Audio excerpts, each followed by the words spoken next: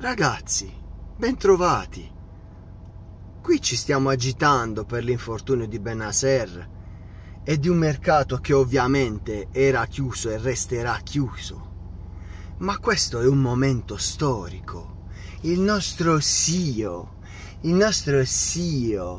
ci ha detto che questo è un momento storico perché due brand come AC Milan e New York Yankees si uniscono per una collaborazione. C'è il lancio di questa nuova linea che fonde due città come Milano e New York per città all'avanguardia per la moda.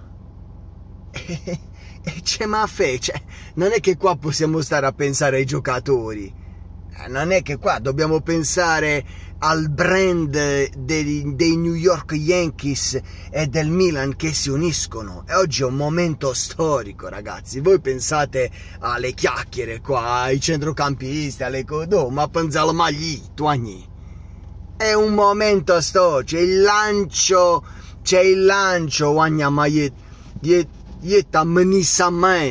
lancio lo farei con te, che poi è anche particolare. Infatti, io ti butterei a mare, diciamo in italiano, invece in dialetto te ammenis a mer, te scettis a mer, quindi in dialetto diventa come si dice, te scettis, mentre in italiano è ti butterei. Guardate un po' la differenza, condizionale, congiuntivo, e che è la canzone. Ragazzi, noi qui ci facciamo tanti di quei problemi, ma questo è un momento storico che stiamo vivendo e noi non ce ne accorgiamo. Ma poi noi volevate quello là, ma non esiste. Ma anche perché come si chiama dei Rabiot mica può giocare la Champions League, ma non lo puoi mettere nelle liste, quindi non si può fare, cioè, mica lo puoi mettere nelle... la partita di Champions League 8 partite di Champions sono, poi eventualmente se passi il girone, se nel caso in cui dovessi passare il girone, poi rifai le liste, quindi in quel caso lo potresti pure inserire il giocatore. Quindi tu per 8 partite, diciamo, che non lo puoi inserire in Champions League, non va bene. E se per caso lo utilizzi in campionato, visto e considerato che abbiamo 3 centrocampisti di numero e in Champions League giocano gli altri, magari in campionato fai giocare di più lui e in Champions League fai giocare un pochino di più gli altri, cioè visto e considerato per 8 partite di Champions League dove tu non lo puoi inserire, allora non si può fare, no? Mica tu non lo puoi inserire in Champions, non lo prendi. Io che cosa vi ho detto ieri? Andremo a prendere da Milan futuro, ragazzi. Abbiamo questa opportunità straordinaria. Ma andiamo a prendere Zeroli e stiamo a posto così. Va benissimo, guagnè. C'è problema queste taffe, ma tutti voi ve li fate i problemi, ragazzi. Ma qual è il problema? Che può? Io so detto per esempio Adrien Rabiot, ma non penso che non sto anch'io centrocampista svincola. Per esempio leggevo, davo un'occhiata di qua e di là, per esempio anche un Miralem Pjanic, diceva un Miralem Pjanic, giocatore finito, da me ma regalete un Miralem Pjanic, che ne sai come va? A me non metti un centrocampista, dici no vabbè è grande, è vecchio, di qua e di là. Poi leggevo Dele Alli, ma quello qualche anno fa era il giocatore più promettente del campionato inglese. S'ha perso completamente, c'è già Baglietta sto così, chiaramente non stiamo parlando di un centrocampista, mi è venuto così leggendo i nomi degli svincolati. Ma dov'è che andiamo, ragazzi? Ma dov'è che andiamo? Poi il problema adesso chiaramente è che noi ci dobbiamo ridurre ad andare a dare un'occhiata alla lista svincolati, ma di regola uno fa il mercato, durante il mercato, c'hai 3 mesi a disposizione, cazzo vai a prendere un centrocampista come avevamo detto. Vallo a prendere un centrocampista, ce ne sono a bizzeffe di centrocampisti Invece no, ragazzi, invece no. Noi ci abbiamo Milan futuro, noi ci abbiamo Milan futuro. Che poi un'altra cosa particolare che mi fa veramente andare fuori di testa. Leggevo un'intervista che hanno fatto qualche giorno fa ad Ancelotti, a Carlo Ancelotti, che diceva, ha raccontato un aneddoto di quando praticamente Arrigo Sacchi andò da Berlusconi e gli disse: mi devi comprare Ancelotti, e se mi prendi Ancelotti noi vinciamo il campionato.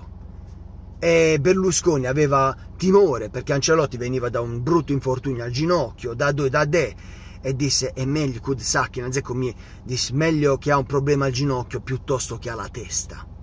E quindi Berlusconi gli disse agli ordini e comprò Carlo Ancelotti. Poi la storia la conoscete. Negli anni seguenti Carlo Ancelotti, allenatore in questo caso del Milan, chiese a Berlusconi Alessandro Nesta e gli disse: se mi compri Alessandro Nesta noi vinciamo la Champions League. E Silvio Berlusconi gli comprò Sandro Nesta. La storia poi la sapete. Iemo WhatsApp a Fonseca.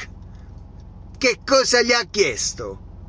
A Gerry Cardinale, Kevin Zeroli, Silvano Voss. Chi è che gli ha chiesto, ragazzi?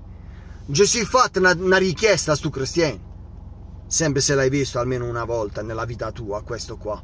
Cioè il tuo proprietario, il tuo titolare, quello che diciamo di regola dovrebbe essere il capo dell'azienda. L'hai visto mai una volta? Ma gliel'hai fatta una richiesta, già la si fatta. Oggi si dice fammi una squadra da scalza a Caen. Vedi un pochino quelli che avanzano. Vedi te c'è Rovufè, mettimelo guagnando la serie C. Cioè non lo so io. Ma dove Kamashi, guagni? Ma dove Kamashi? Ma dove cazzo andiamo? Ma dove cazzo andiamo, ragazzi? Mi viene veramente, io non so veramente a come si fece, guagni. Come ci siamo ridotti, guagni, come ci siamo ridotti. E la cosa più grave è che abbiamo una situazione finanziaria che ci permetterebbe di fare tutto un altro tipo di discorso. E invece qui non solo non abbiamo comprato nessuno, ma nemmeno in questo caso, dopo un infortunio serio in uno dei reparti dove siamo più siamo più cassese, siamo completamente proprio molto ma molto risicata la rosa, centrocampo eccetera, cioè si fa male quello. E mi devo sentire dire il Milan non va sul mercato svincolati, andiamo a prendere o Kevin Zeroli o Silvano Voss da Milan futuro. Ogni, ma c'è io, ogni. Tra l'altro Silvano Voss, se non erro, non è stato inserito nella lista dei giovani per la Champions League, quindi stesso problema. A Mamet Kevin Zeroli, per forza. Quindi un upgrade straordinario, con tutto il rispetto di Kevin Zeroli. Ma secondo voi è una cosa normale questa qui? È una cosa normale questa qui? Guagni, veramente, perdo le speranze. La speranza la perdo, la so persa la speranza. La so persa la speranza più sa chi. Non so veramente che altro dirvi. Non so veramente che altro dirvi, ragazzi. Sono veramente... non so che dirvi. Vi chiedo semplicemente di iscrivervi al canale, di lasciare un like se vi va e di condividere. Ciao a tutti.